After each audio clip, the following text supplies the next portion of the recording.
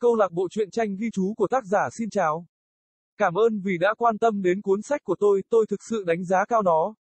Nếu bạn có thể để lại bình luận bên dưới cho tôi biết bạn có thích nó hay không và tôi có thể cải thiện như thế nào. Tôi hy vọng bạn vui. Chuông tan học vang lên, mọi người đều rất hào hứng cho ngày cuối tuần, đặc biệt là Emerick, mặc dù không có việc gì phải làm, nhưng anh ấy yêu những ngày cuối tuần vì anh ấy có thể thoát khỏi người chị em sinh đôi phiền phức của mình, Dawn. Emerick chỉ trò chuyện với bạn bè của mình qua Hangout và Messenger trên iPad cả cuối tuần. Dawn đã bị cuốn hút về một ứng dụng có tên là On The Go Art. Cô ấy có thể tạo ra những câu chuyện và bức tranh đẹp đẽ như một thứ mà cô ấy đã tạo ra có tên là nghệ thuật thiết kế. Thường thì mẹ anh ấy sẽ nói, các bạn, hãy tháo thiết bị của mình ra, hôm nay là một ngày đẹp trời, hoặc đó không phải là những gì chúng tôi chuyển đến Mỹ.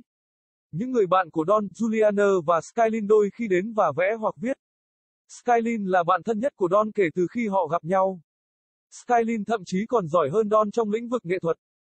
Juliana thực sự rất giỏi trong việc viết truyện, vì vậy họ đã cùng nhau thành lập câu lạc bộ truyện tranh cùng với một vài người khác. Ngay sau đó, anh ấy nghe thấy tiếng đinh từ iPad của mình.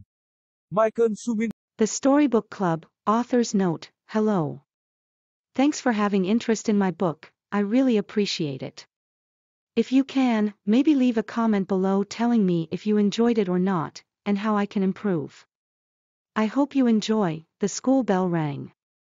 Everyone was so very excited for the weekend. Especially Emerick. Although he had nothing to do, he loved weekends because he could get away from his annoying twin sister, Dawn. Emerick just chatted with his friends over Hangouts and Messenger on his iPad all weekend. Dawn was fascinated about an app called On The Go Art. She could create beautiful stories and pictures like one she made called The Art of Design. Often his mother would say, "Get off your devices, guys, it's a beautiful day out," or, "That's not what we moved to America for." Dawn's friends, Juliana and Skylin, would sometimes come over and draw or write. Skylin had been Dawn's best friend since they met. Skylin was even better at art than Dawn. Juliana was really good at writing stories. His friend Michael and his sister's friend Skylin were there. She really wanted to talk to Michael, but it was very embarrassing. He wished he had gone on the soccer field earlier. He really wanted to pick up a new hobby instead of just staring at his iPad screen all day. He also really wanted to be friends with Michael and not be embarrassed with him anymore. Dawn and Skylin got together right away and talked about stuff like art and writing. Emerick and Michael stood together in silence. They really just wanted to go home. But they couldn't because Michael's home was on the other side of town, so he couldn't just walk. The two 11-year-olds stood in front of each other, not saying a single word. "So Emerick, how are you?" Michael said, trying to break the silence. "Great. How are you?"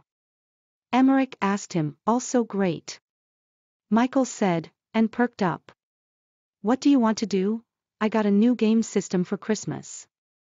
Me and Dawn love the game Super Mario World." Emerick said. "Cool, let's do that." Michael said. Emerick set up his new Nintendo Switch and hooked it up to the TV. He pushed the button to turn it on and then opened up Super Mario World. Just as they were about to beat a level, Skylin peeked into the room and said, "If you guys want to write the story for us, that dash, nope." Emerick interrupted. Michael groaned. The screen read, "Game over." "Michael, you were just about to win. What happened?" Emerick asked. "Skylin distracted me," he muttered.